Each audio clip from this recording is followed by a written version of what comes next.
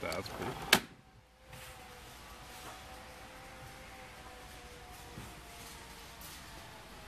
Well, after getting stung last night with mosquitoes and stuff, I think I figure I either fix my screen door or I basically buy a new screen door. Saw this at Costco, and apparently this genius retractable screen door, that's $100, only needs a few tools to attach onto our door, including basically some screwdrivers and a hacksaw and a speed drill. So for the CR100, apparently it fits typical doors up to 36 inches wide and up to, 80 inches high. Comes in white. I think it should come in a darker color so it matches everything so it doesn't stand out.